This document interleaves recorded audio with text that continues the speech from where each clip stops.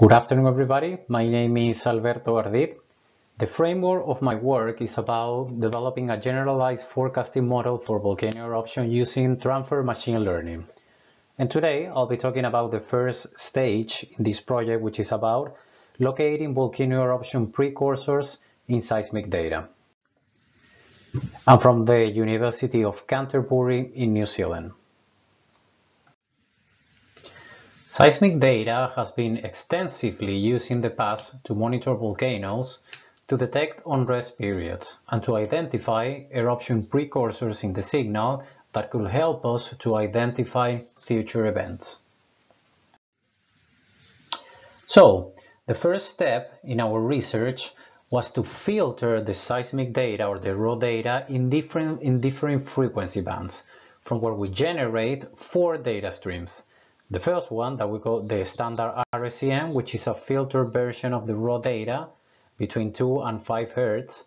Then we calculate another one between 4.8 and 8 Hz that we call middle frequencies, and an extra one of 8 between 8 and 16 Hz that we call the high frequencies.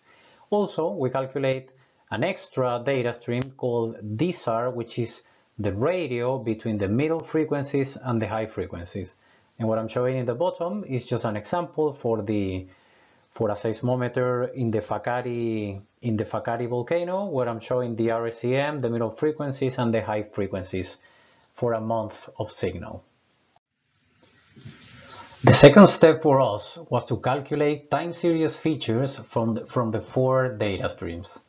The features can be thought as statistical parameters, and the time series quantify how they evolve in time.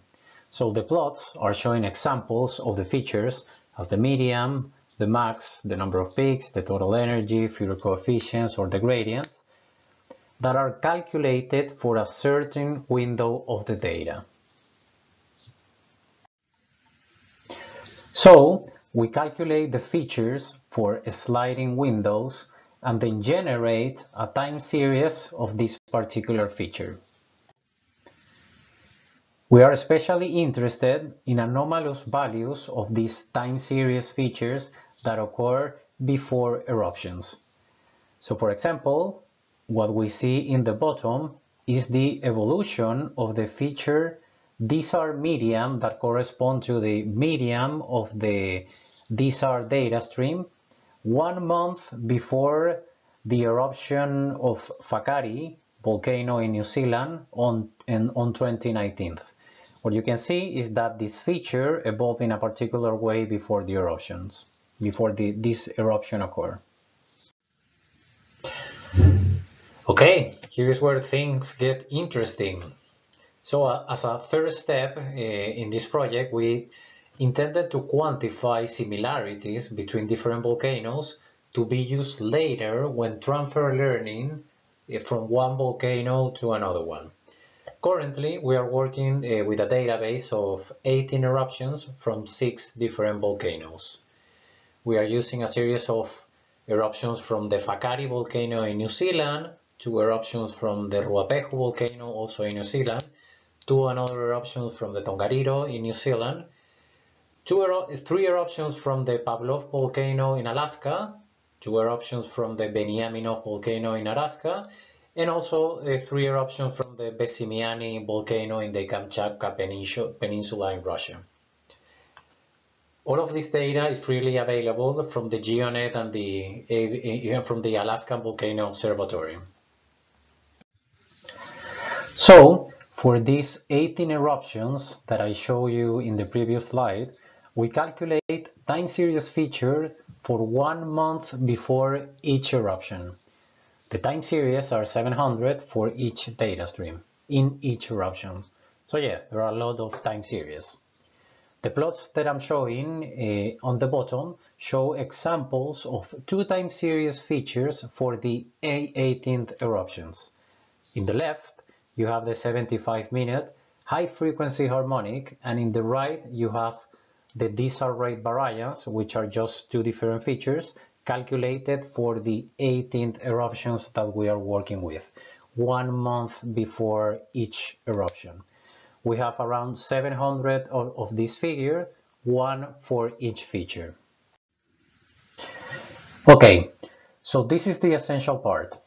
For each feature, we correlate 1 month pre-eruptive time series of each eruption between them. So, for each feature, we calculate the time series on each eruption, and then we calculate a correlation coefficient for each pair of eruptions. That's what is being shown in the matrix on the bottom, on the plot, where each cell shows a correlation coefficient between two eruptions. For example, we can see here that the pairs between Whakaari eruptions are highly correlated between them. And also you can see that some other random correlations, that the ones that we have here, for example, indicating that you have a high correlation between the Beniaminov 2013 eruption and the Whakaari 2019 eruption.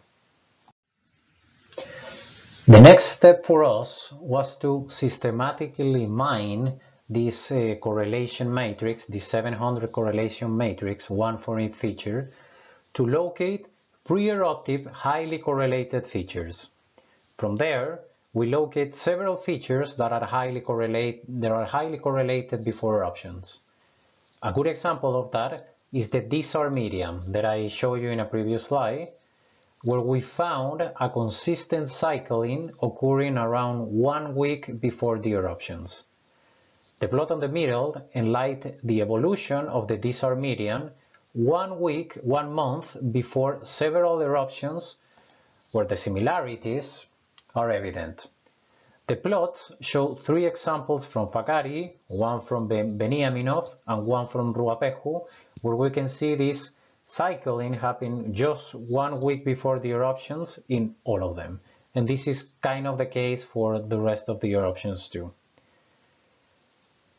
An interesting aspect to notice is that the behavior that is being enlightened by the feature are not easily appreciable in the data.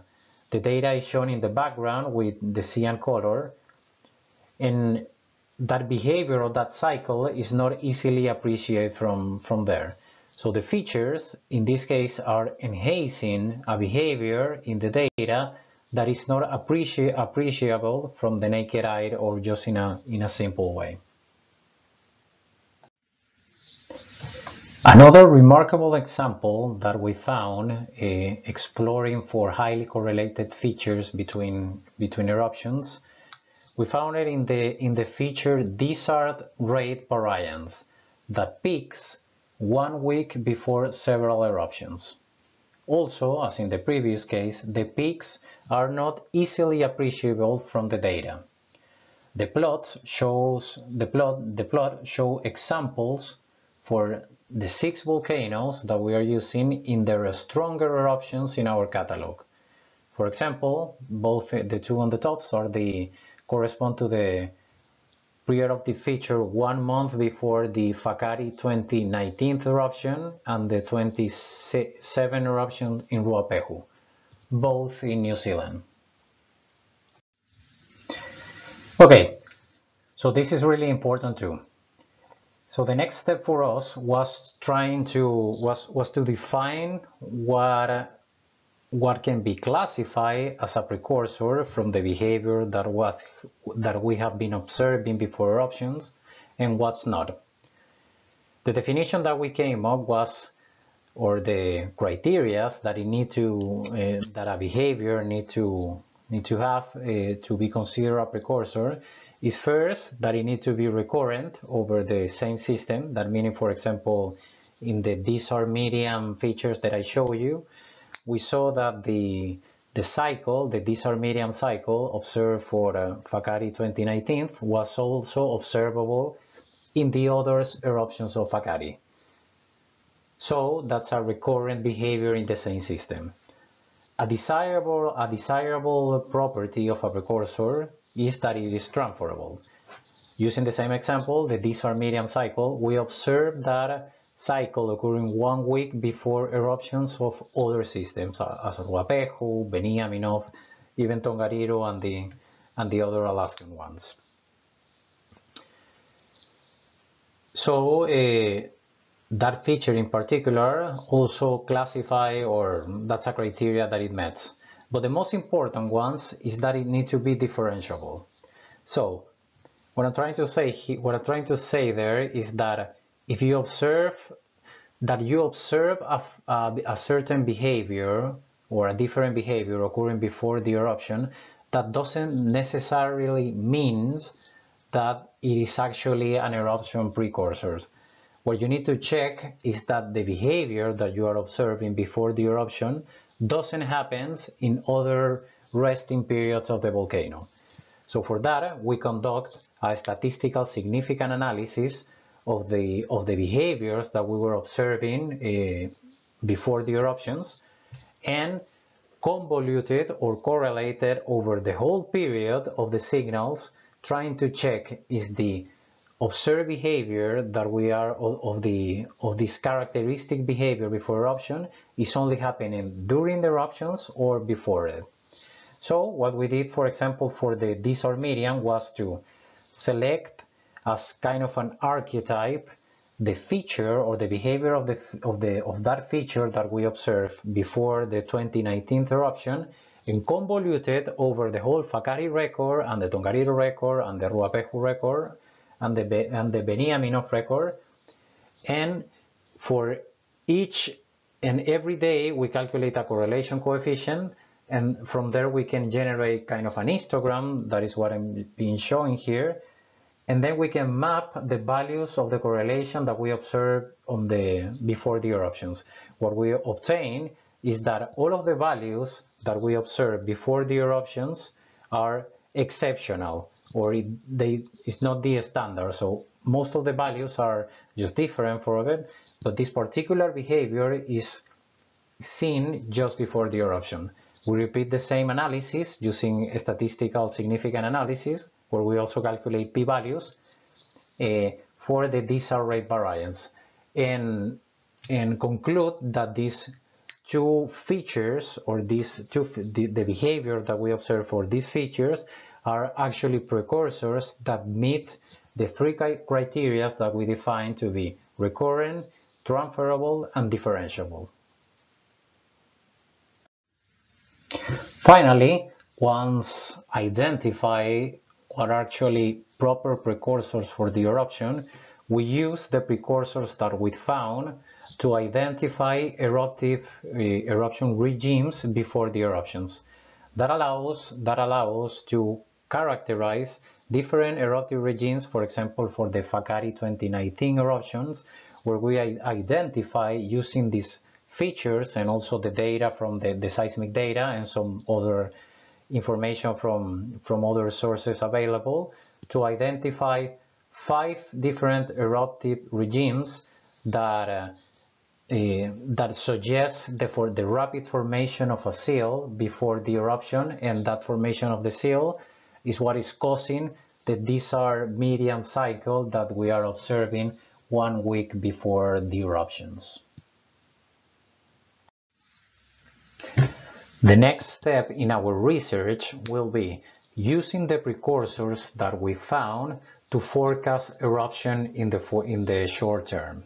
So we will be using the identified precursors to forecast by correlating using the archetypes that we found with new incoming data, setting a threshold, and that could raise some concerning levels. And we will also be training a random forest using the precursors that we found from this analysis to identify similarities with the incoming data, and also setting a threshold for concerning levels. So the whole idea of the transfer learning in this case will be to apply what we have learned in some particular system to other system that will help us to identify precursory activity of eruptions.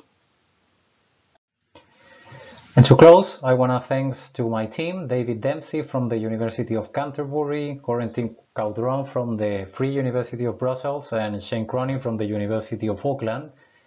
Also to the GeoNet and the Alaskan Volcano Observatory to make their monitoring system data freely available. And finally, thank you for all of your attention, and I hope you have enjoyed. Thanks.